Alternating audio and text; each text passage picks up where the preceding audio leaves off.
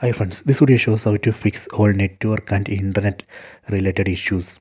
Please don't forget to subscribe this channel. Please like and share the video. First go to settings, tap on the settings app icon, go down, go to system, tap here, go down. Here you can see reset options, tap on that. Then go to reset Wi-Fi, mobile and Bluetooth. You can see this will reset all network settings including Wi-Fi, mobile data and Bluetooth. This operation is safe. This will not delete any data from your phone.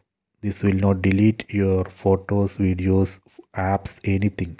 It just reset only the Wi-Fi, mobile data and Bluetooth settings. Tap on this reset settings button. Then again tap on reset settings. Done. See, network settings have been reset. After this reset operation, you can go back and check your network. That should work. So this way we can easily fix all network and internet related issues. I hope you have enjoyed this video. Please check it.